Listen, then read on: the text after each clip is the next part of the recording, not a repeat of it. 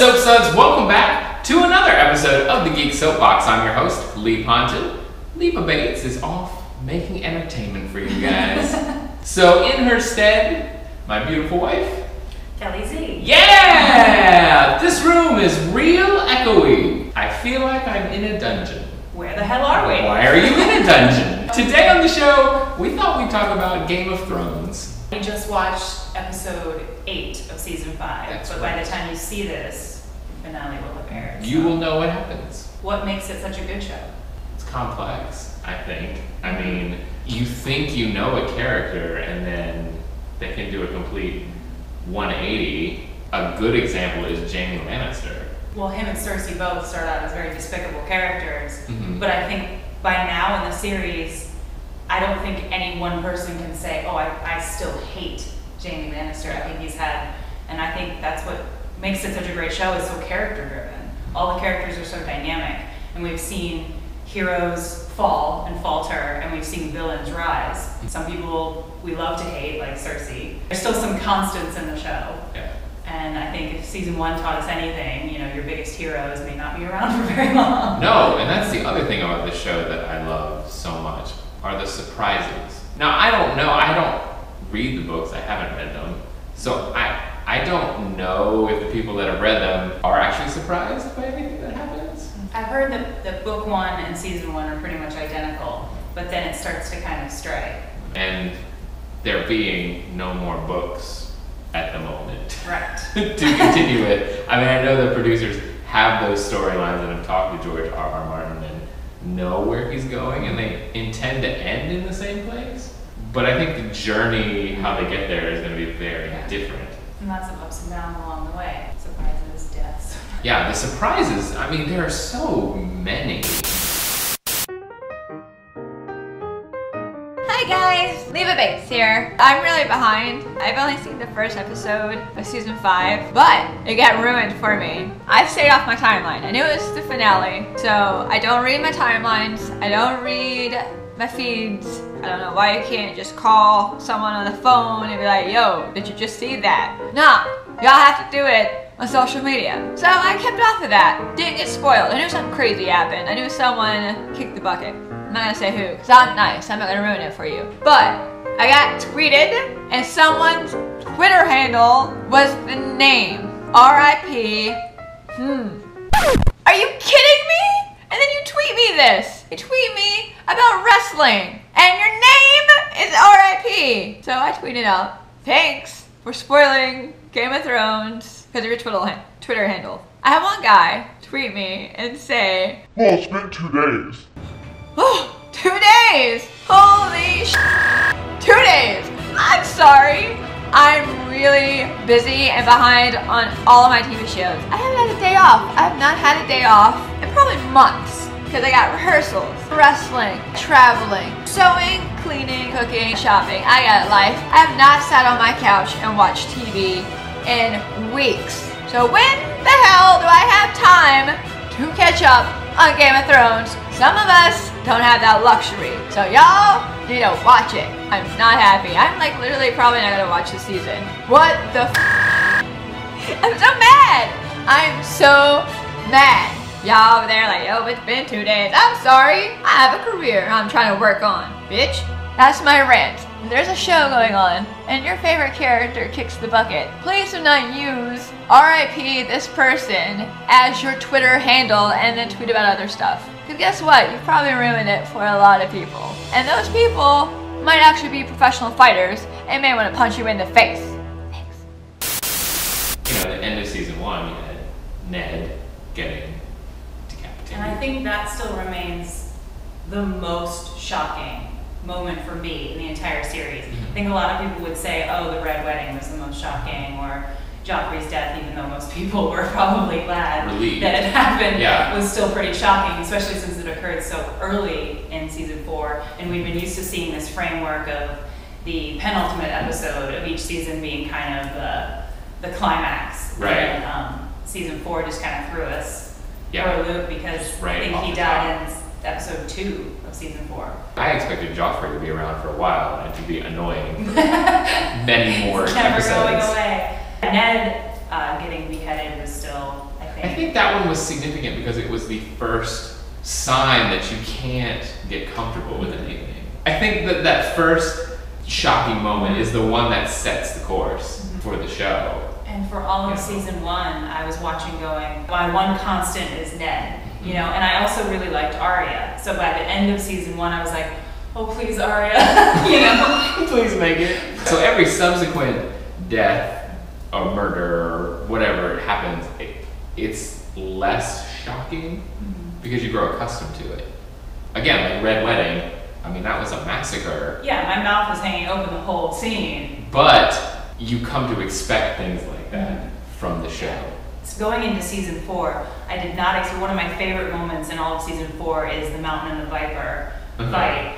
And I mean, talk about shocking and intense. That was definitely the most intense moment of season 4 for me. That scene was building and building, and he was just yelling. And the problem is, like, he could have ended it. Yeah. And his stupid pride got in the way, and that happens a lot. Except, I feel like a lot of characters. Hubris. He could have had his revenge, but instead, no. He had a monologue on and got his head smashed in. And that actor, and that's the other thing, is I had really grown to like that character as well. Prince Oberyn? Yes, and from the moment he stepped on the screen, I thought, you know, he's this kind of like smarmy Romeo type guy, but he had an agenda, and it was clear. I just rewatched this morning the episode before where he goes and tells Tyrion that he'll be his champion, and that's such a great scene. Yeah. That whole monologue about how he actually met Tyrion when he was a baby, and he thought he wasn't a monster, even though Cersei had claimed he was this deformed monster. Right. And season 5 for me, the beginning of the season for me was a little bit confusing and slow. Like, I didn't really know what was going on, especially Arya's storyline. A girl does not know who a girl is not when a girl is not a girl anymore. Winter's coming. I feel like season 5 is a lot of moving all the chess pieces into place for the end game.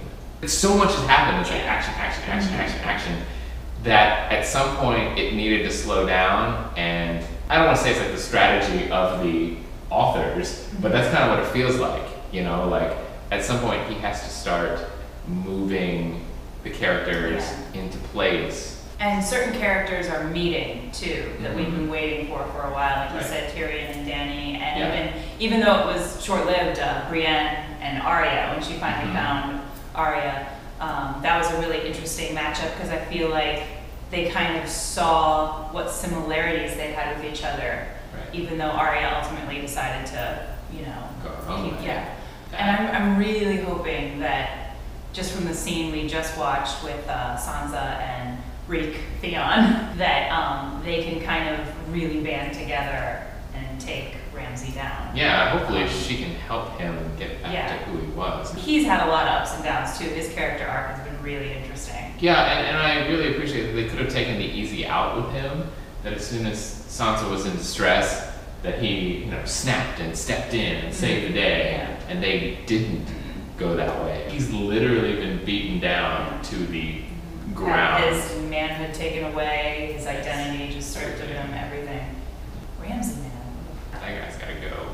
And that's kind of like a character that just, you hate the whole time. I mean, I don't know if there's been any redeeming moments with him. No, there isn't. Because unlike Cersei, who, like, her redeeming factor is her overwhelming love for her children and her family, which I can respect, even though it causes her to do things that are completely inappropriate and wrong, and you hate her for, but she's driven by her family. Whereas Ramsay, I don't know what he's driven by.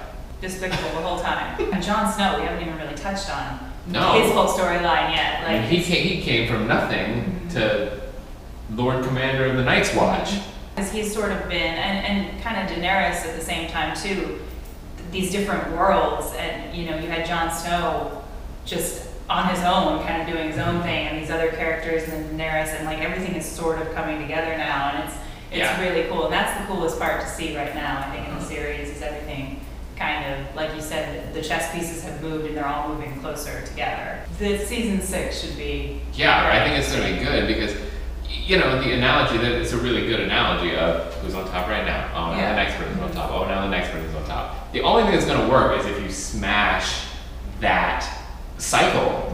Everybody can't be at odds and always trying to outdo the other person because something bigger than them is coming. And the only way it's going to work is if that system is gone and they all band together. Because the White Walkers do not look like they're to be messed with. Yeah, and they just keep growing. I mean, the more people they kill, the bigger their army gets. And they just keep moving south and keep moving south. And like, I don't even know if Daenerys knows that that's happening. Yeah. Like everyone in Westeros knows, but she's over the sea somewhere and she's like just gonna march into Westeros, not knowing that this army of the undead is coming for them. And then how is that gonna tie in with the characters that we haven't seen all season? Like Bran and you know, Hodor and we last left them in the tree people. I don't know. The people with their magic. Children under the tree, I guess. I don't know. Where is Nymeria? Where is Arya's direwolf? What? Seriously. It's true. That dog is because somewhere. I feel like we kind of know the fate. Some of the ones have suffered an ill fate, and we saw that. And we know that Jon Snow's direwolf kind of shows up, ghost. He shows up now and again. He goes in and out. But Nymeria has been missing since season 1, but we have no indication of the death or, you know, any sort of inkling as to where this dog might be. Nymeria swoops back in at some point. I hope so. Saves the day. Well, I'm really hoping there's some sort of epic scene between Arya and Nymeria where they find each other again. Except, you know, Nymeria might not recognize her because she's like faceless and not a girl, not yet a woman. And then, speaking of people that are missing, where's Rickon? Did he go off with Tonks? He went into an entire different magical series altogether. Where did she take him? He's flying on a broomstick somewhere. We haven't seen him in a season and a half. There's so much happening on this show. I love it a lot. The actors are amazing in this. Even what could be a very dull scene comes to life. Each one of them is committed and believes in their character. It's definitely worth watching. If you're not watching it right now, you should be. And I think we're going to help you with that. If you are not currently watching Game of Thrones, we're going to get you started. We're going to have a little contest. Ooh, contest. We're giving away the complete first season, collector's edition, Blu-ray, DVD, digital copy, box set.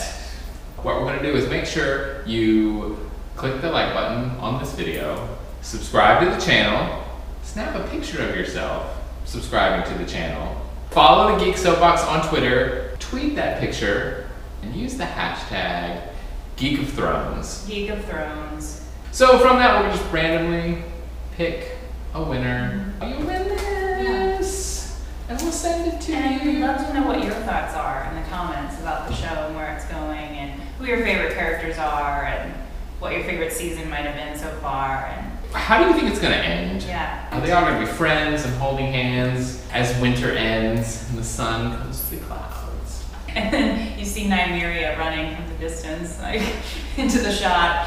Close up. Hodor. Cut to black. Game of Thrones. It's not going to end that way. We'll recap. Again, as always, click that like button. Subscribe to the channel.